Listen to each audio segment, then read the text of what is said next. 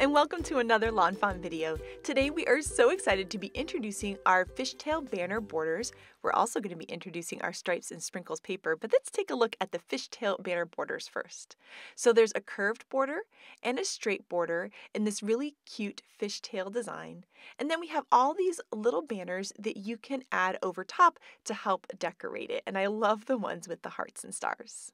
So here's a little look at what it looks like when you layer those banners over top. So you could die cut the banners from pattern paper and just use them plain like that, or even a beautiful color of cardstock, or you can layer these little banners over top. Once again, pattern paper, colored cardstock, something you inked with some inks or markers, and create a really cool custom look. So here's what a little alternating banner looks like in the straight style, and then now we're going to work with the curved style, and we're adding the ones with the stars and the hearts, which are my personal favorites. I think they are just so adorable and sweet, and the cards with these just turn out so cute. It's fun as the star of the show and as just a little decoration, and we're going to be showing you ideas with both of these in this video. Now next up, we're going to take a look at the stripes and sprinkles paper. And here is that collection. So we have it in both 6x6 and 12x12 sizes. It has these amazing stripes and these fun little sprinkled dots that are just adorable as skies and backgrounds, or fun ways to add a fun pop of happy color to your cards. And so first up, we're going to take a look at the 12x12 paper. In the collection pack, you get 2 of each design for a total of 12 designs. You can also buy an individual design in a pack of 12. And this is really great if you're mass producing cards or creating invitations or something like that. And here you can see this beautiful rainbow of color. I just love these so much. And here's a look at each individual paper. This is the pink POW paper that has the fun stripes and then the sprinkled dots on the back. Then next we have Oh My Orange, which is just a fun, happy color I love so much. After that we have Yay Yellow, and this is just the happiest yellow. It's just so much fun and so pretty. Next up we have Terrific Teal, and this is my go-to for skies. I like both the stripes and the dots as skies, and I just keep using up all of this paper. I love having the big 12x12 pack of this because I'm using it on every single card. It's so pretty. This is Blue Blast, which is also just such a beautiful blue. And then, of course, we have the great little dots on the back. And then last but not least, we have Vivacious Violet. And this purple is just so pretty. And then here is a look at all of those colors and designs all together. And this palette is just perfect for spring and will take you into summer as well because it's just so bright and happy. Here is the 6x6 pad, and I love this pad so much because it has 36 sheets, which means there are 3 of each design, which means you don't have to hoard your papers because you have a lot of each of the colors. And all of these papers have been reduced by about 50%, so it gives you a smaller scale as well. So sometimes I like using the 12x12 scale, and sometimes I like using the 6x6, just kind of depending on my project. And so here you can see all of those designs repeating. You'll have 3 of each of them in this pack. And then here's a comparison between the 6x6 and the 12x12. And oh my goodness, I love having these 2 different scales. It just kind of depends on what I'm looking for. And then here's a look at the comparison of the dot side. And next up, Shari is going to be creating the cutest card where these banners are going to be the star of the show, and she's going to bring in a cute little critter in the best way. So take it away, Shari. So I'm using the new Fishtail Banner Borders for my card today, and I'm going to be cutting 5 of these from a piece of white cardstock. So here I've cut those 5 banner pieces, and these are going to go all over my card from the top to the bottom. Now for the little banners themselves, I'm going to cut some solid ones, as well as some with the little heart detail and the little star detail from all of the colors of the Stripes and Sprinkles Petite paper pack. So I cut all 6 colors of stripes and all 6 colors of the sprinkles. And here they are. Now I am remaking a card I made for the trade show, so I already had a bunch of these already cut, and then I just added some more to it. I'm making a mini slimline card today, and so I've used the largest of the mini slimline Stackables to cut a piece of kraft cardstock, and this is going to be the front of my card. And then now I'm just taking those banners that I cut from white and laying them out kind of where I want them to go. And as you can see, I am going to be trimming these off quite significantly on each side. And once I figure out sort of their spacing, I'm just going to leave them laying there, and then I'm going to work my way back up the page by putting some little dots of glue on the back of the banners and gluing them down in place. And once I get all of these glued down, I will take my long scissors and just trim off both sides right up the edge of that rectangle.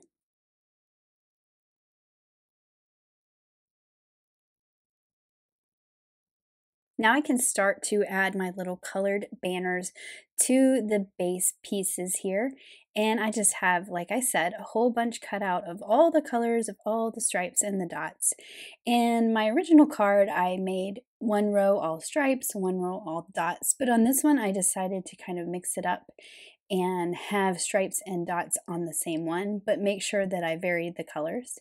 So you're going to see on this one here, I'm going to pick up a stripe one and add it beside the blue dot one. And I think that has a really fun look, especially considering all of those colors match perfectly. Now you do want to make sure that the dots of glue that you put on these little banners, if you're putting one of the ones that has the heart or the star cut out, that you don't put the dot right in the center, because that's where the opening for the star or the heart is. I am trying to make sure that the ones that have the details of the star or heart fall in a place where hopefully they do not get covered up by my sentiment that I'm going to add. And now that I have all of those added to the strings, I can just trim off the little pieces that overhang the edge. Or you could leave them. I think that would be a cute look as well. So I've cleaned up all my edges here, and I'll just throw all those little pieces away. And here is that card front. Now for my sentiment, I'm going to do some white heat embossing on some narwhal cardstock. And this is just a scrap piece that I have in my scrap bin. The fact that it has stitching around it doesn't mean anything. It just came out of a 4-square frame that I had cut. And I keep these pieces for times like this when I'm going to stamp some small sentiments or cut some small items. And I'm using Thanks So Much from the Offset Sayings Everyday stamp set, but I am selectively inking it so that these end up on 2 separate lines. So I started out with the thanks, and I only inked up the word thanks.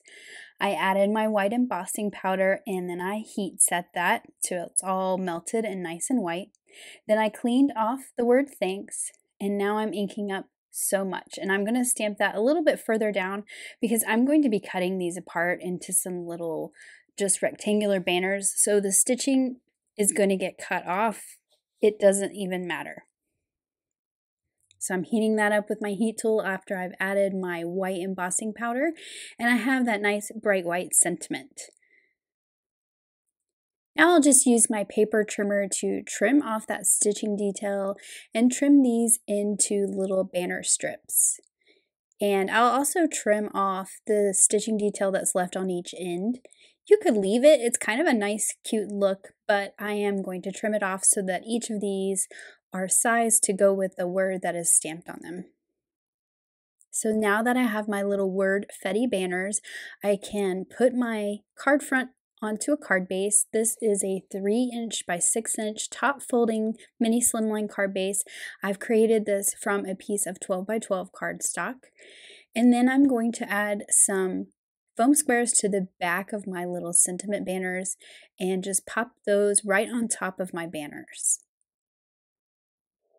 And I'm going to try and place them so they don't cover up the banners too much and they fall more in that sort of empty area between them.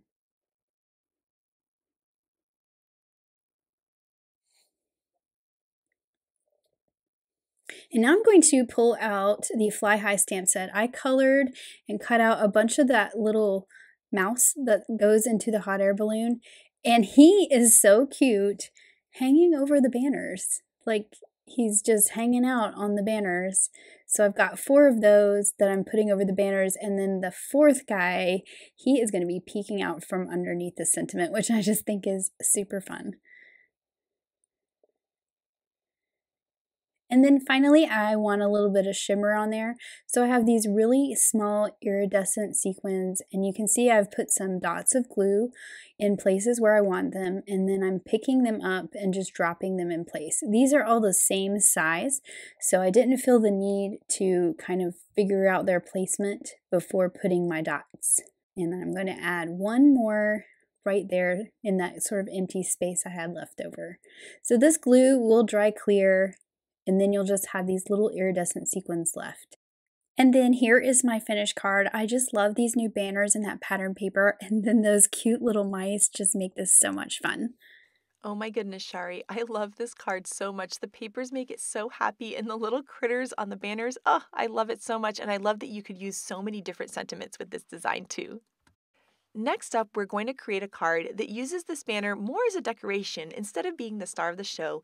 And we're actually going to start off by doing some hot foiling of a sentiment using the big scripty words hot foil plates. So there is a happy and a birthday in this set. So we're going to actually tape these together with some low tack tape just to hold them in place. And then we're going to go ahead and put it on to the hot foiling glimmer machine. Once we have those on there, we're going to press the timer button, and that light is going to flash, and it's going to go for about a minute. We're going to fast forward that part. Once it's solid, then we're ready to start foiling. So this is some really pretty gold glittery foil. We're going to put that face down on those words, and then I'm just going to take a large piece of cardstock. We're going to layer that right on top of the hot foil. Then we'll put the 2 plates that come with the glimmer machine over top. We'll pop this whole platform off. We're going to run it through a die cut machine off camera. And then now we have the big reveal of that gorgeous hot foiled sentiment that's just so pretty. Next up, we're going to take a scalloped rectangle die and we're going to die cut it. And I like doing this better because I don't have to worry about lining up my hot foil. I can just use it on a larger piece of paper and then die cut it after. But you could have die cut your scalloped rectangle first and then hot foiled. It's just really up to you. Now that we have our sentiment hot foiled, we're going to start working on our fishtail border banner here. And so we're cutting that out of some gold metallic cardstock to go along with our gold foiling. And we're also going to be using the adorable little banners that have the heart shape cut out of it. And we're going to die cut a rainbow of the little sprinkle patterns from the Stripes and Sprinkles collection.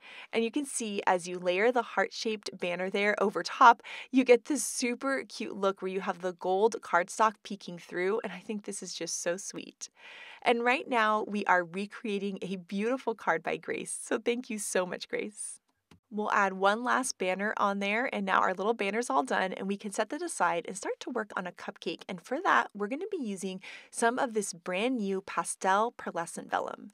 And this pearlescent vellum is actually a limited edition, and it is absolutely gorgeous. It has this beautiful pearlescent shine onto the vellum, and it has these great pastels colors with it, and it adds just the most beautiful look. I think this stuff is just so pretty. Oh, I love it. Look how gorgeous, and it's just perfect for spring. It just brings that like spring happiness to a card. And so we're going to be using the blue toned pearlescent vellum piece to die cut the wrapper for our cupcake. And so we're going to be using the stitched cupcake die to do that. And here you can see that paper die cut, and you can see just how special it is. It's just so pretty. It just feels magical. And now we're going to take out some more of that Stripes and Sprinkles paper, and we're going to be die cutting the top of the cupcake for that. And you'll see just how cute it is with the pattern paper and then the pearlescent vellum. Then for our candle, we're going to take out some pixie dust cardstock and also that gold metallic cardstock that we used on the banner. And that way everything's going to kind of coordinate and everything's just going to have a little bit of sparkle and shine on it. So there is that panel that we added the hot foiled sentiment to earlier. We're going to add some foam squares to the back of that. And then we're going to layer that on some more Stripes and Sprinkles paper. And this is that terrific teal color that is just so pretty. Then we can start assembling our card. And the first step is to add the banner to the top. And so just like in Shari's card where she used the banner all over the card, which is such a cute look, I love that this is just like a sweet little decoration at the top of a scene. And I'll show you some cards by the design team that use this banner in the 2 different ways. So once that's on there, then we can just go ahead and trim off the excess. It's going to look like that banner was just tied right to the top of that cardstock. And then we can start adding the cupcake to the card. So we're going to layer all of these stitched cupcake pieces together. First, we can layer that pixie dust little detail on the top of the candle, and then we can add the top of the cupcake to the pearlescent vellum wrapper, and we'll add some foam squares behind that, and then we're going to layer that right over top of the happy birthday words. Then to give the cupcake the look of frosting, we're using some sparkle glaze, and we're just going to add it to the little bit of the top of the cupcake. I just think this is such a cute look. It adds to the sparkle, shiny, beautiful look that we're going for this card, and this sparkle glaze can actually function as a glue. So we're just going to take that candle. We're going to add, of course, a little sparkle glaze to the flame of the candle. And then we can just put that candle right into the sparkle glaze. It'll adhere it and hold it in place. And it's just such a cute and sweet look with all of that sparkle on there. Now, the little heart-shaped banners, they cut out little tiny hearts, and so we're actually going to use those. We saved those as we die cut them, and these are going to become the confetti on the card. And we found that the easiest way to adhere these is to use a quickie glue pen. It just adds the teeniest amount of glue, which is the perfect amount of glue to hold something teeny tiny like little paper die-cut hearts. And look how sweet these are. And what's great about this is we're using something that we already created with our banner die, so it's going to coordinate beautifully, and I think it's just the perfect little touch. And now I want to add the hearts and stars from these banners to every card I make. I think this is just so sweet and just a wonderful idea by Grace. Now this card is actually a little bit bigger than a standard size card, and that's okay. What we're going to do is we're going to measure the card and create a custom size card base. And so here is our front panel that's going to be the same exact size as the card. And on this one, what we've done is we've added an inch of cardstock up to the top. Then to create the card base, all you need to do is just score an inch down from the top, just like that. We're going to use the bone folder and a scoring tool here. And then you can fold on that score line and reinforce that. And then all you need to do is add some adhesive right onto that piece that you folded over. Then you can layer the panel that's the same size as your custom size card. And this helps you create a card base for a larger size card. This card was so big that a standard size paper wouldn't have worked to fold it in half. So this is a really easy way to create a cool custom size that's just a little bit bigger that I think is a really, really fun thing to do. Now we can layer our panel over top, and this card is all done, and it's so sweet and cute. I love the hot foiled sentiment on it. I love the gold metallic cardstock behind the banner, and those little hearts around the cupcake just make the whole thing feel so special. And next up, we have some incredible cards by the design team, and first up is that super cute card that Shari created earlier in the video. And then we have the cards by Grace that inspired us to create ours. And you can see that she also created a shaker version where she used the straight banner at the top and she kind of split up her happy birthday word. So there's a lot of cute ways to play around with a design like this that I think is so sweet. And that little banner at the top just adds the perfect detail. Now next up, Elise really wanted to make the banners the star of the show, and look how cute this is. The other cool thing that Elise did is she just die cut the banner out of the pattern paper. She didn't layer the little banners over top, and they look incredible that way. This is such a cute card, and you could definitely mass produce a ton of these to have some on hand. I love how Elena used the banners. She cut them from a more neutral color of cardstock and had them really be in the background to her adorable flower decorated balloons. And I love this look. It makes it feel like a party, but I love that the banners are a little bit more subtle.